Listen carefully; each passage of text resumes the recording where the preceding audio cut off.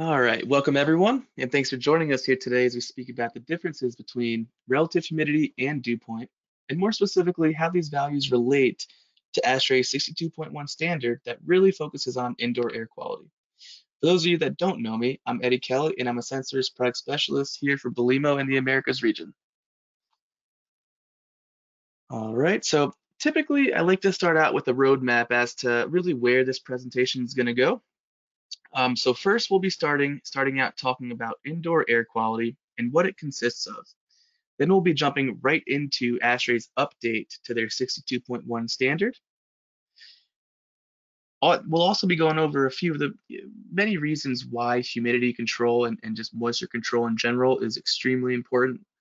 And we've also included here an air handler schematic that really shows best practice installation to hopefully help you guys, all visualize where these humidity sensors specifically will get installed.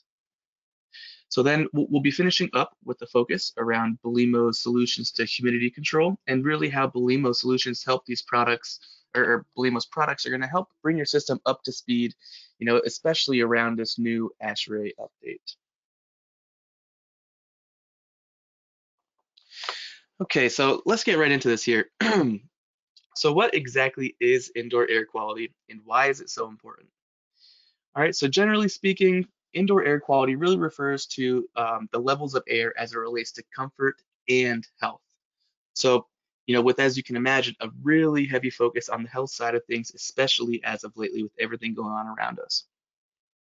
Some of the main categories of indoor air quality are temperature, humidity, airflow, CO2 levels, VOC levels, and the actual size of air particles all within an occupied space. So again, indoor air quality consists of comfort and health. And all of these categories really do play a crucial role when it comes to occupant safety. So, not sure if you know this or not, but every day we breathe in over 3,000 gallons of air.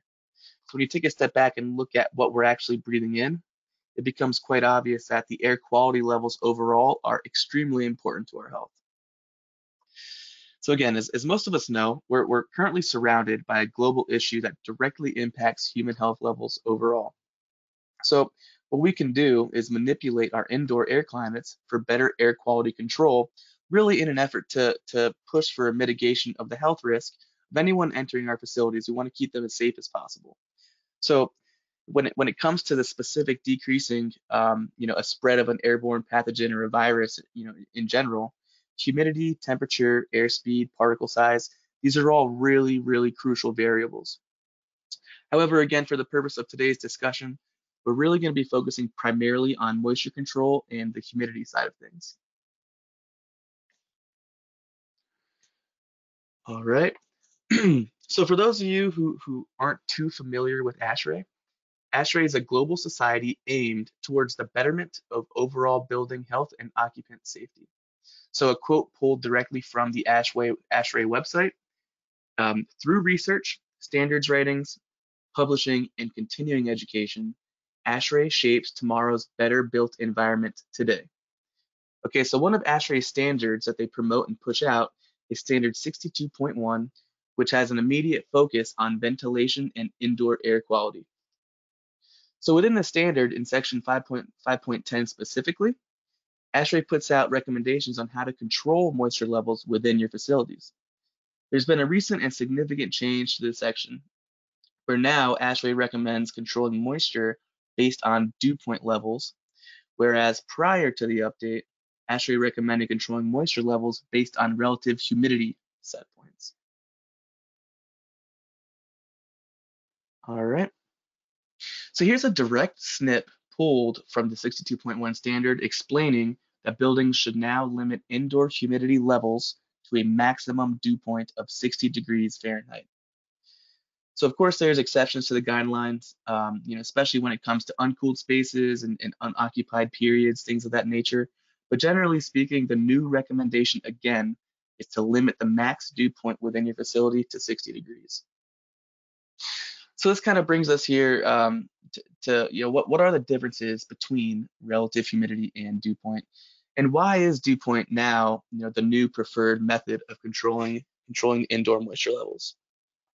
So Generally speaking, relative humidity is the amount of water in a given sample of air, which is expressed as a percentage.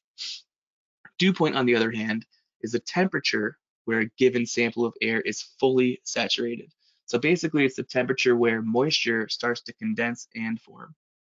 So again, dew point is expressed as a temperature versus relative humidity, which is expressed as a percentage. So another major difference here is that relative humidity changes based on temperature levels, while dew point remains constant.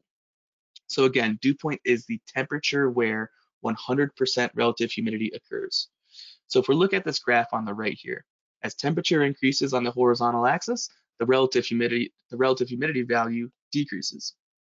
So if you look at the actual curve itself, you can see that at the 100% relative humidity level, the temperature correlation is 37 degrees. So what that means is that the dew point level is 37 degrees, because at 37 degrees, the relative humidity within this sample of air is 100% and fully saturated.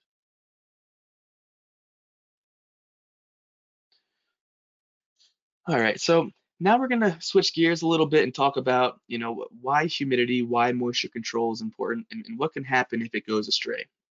So, firstly, if moisture levels aren't monitored, you can increase the risk of mold spores and mold growth, and mold can actually be airborne. So when you look at overall building health, especially if you're circulating air around your system within your building, controlling moisture levels again is absolutely critical. Bringing this back to the health side of things and focusing on occupant safety, mold in general can cause severe illness, both long-term and short-term. So again, as you can imagine, controlling moisture levels, especially when it comes to health levels and our own safety, especially within our facilities, it's absolutely imperative. All right, so further to mold growth, moisture levels can directly impact the way we feel and act. On the dry side, low humidity levels can cause dry eyes and all of the issues that come with dehydration. Actually, so believe it or not, moisture levels in the air actually affect wound healing and the risk of infections, as well as lung-related issues. So again, circling back to our current COVID situation, viruses and pathogens can actually be spread through water droplets in the air. So, so basically, as water particle size within a sample of air changes, the risk of virus transmission also changes. So as the particles basically get smaller, they're able to travel much easier and survive much longer, which really is a big no-no in today's world, especially if one of these COVID viruses or pathogens attaches itself to one of these specific water particles. So again, by controlling moisture levels, we're able to manipulate the size of these water droplets within our indoor airspace. Again, adding to the ultimate goal of increasing occupant safety as much as possible. So a third reason here that we want to discuss today on why we really want to control humidity and moisture levels within our facilities is the fact that moisture can also, as you can imagine, seriously damage any equipment or electronics. If you're not controlling your humidity and moisture levels, again, you run the risk of developing moisture and condensation, which can be catastrophic and very, very costly when it comes to equipment cost, damaged equipment, and replacing electronics within your facilities. So, on top of this direct equipment cost or equipment replacement cost potentially, humidity levels they'll also affect the productivity of the people within the facility. So this can also be, really costly when looking at workload, absenteeism, illness, things of that nature that might cause people to not actually work as much as they can. Moisture also directly relates to odors and smells, and nobody likes working in a smelly environment. So again, all this being said, humidity control and also the accuracy of the sensors being used really is a critical component to optimize air quality levels within our facilities. All right. So I mentioned before here, I really wanted to include a quick air handler schematic that most of us might be familiar with, really highlighting and pointing out where these air quality sensors should be installed. So as you can imagine, these sensors should be installed in the ductwork where outside air is being brought in. These sensors are going to give us an idea of the quality of air entering the building and the humidity levels coming into the building, which of course is absolutely important in the overall air conditioning process. Another crucial location for installation is in the supply air duct of any given zone. So this location is going to provide us with direct measurements of the air actually entering the zone that we're focused on. Okay, so just like the supply air duct, another extremely important location is installing one of these sensors in the return air duct for a specific zone. The reason for this is because this return air measurement really does give your system a really clear picture of the current air qualities and overall air qualities within that specific zone, whether it be a classroom, office room, conference room, etc. So again, this is an air handler schematic for direct zone and room measurements. There's also wall-mounted options that can get installed directly in the rooms or the zones that are looking to get monitored. All right. So this brings us to Belimo's offering and really how Belimo sensors can help bring your systems up to speed. So firstly, every single Belimo humidity sensor is going to come with a field selectable dew point output. So that being said, we've always provided our humidity sensors with this option.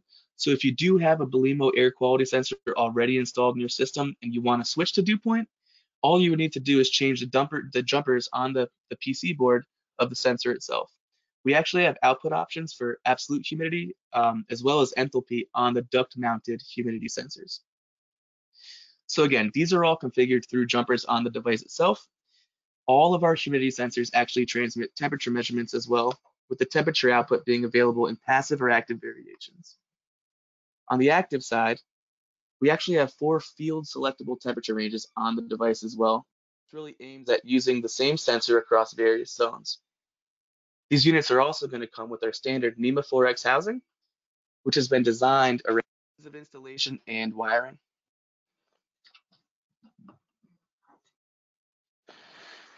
All right, so so as mentioned before, again here, we can mount air quality sensors directly on the wall within a specific zone for direct measurements. Here at Belimo, we've actually recently released our first stage of room sensors, which includes 2 units that measure humidity.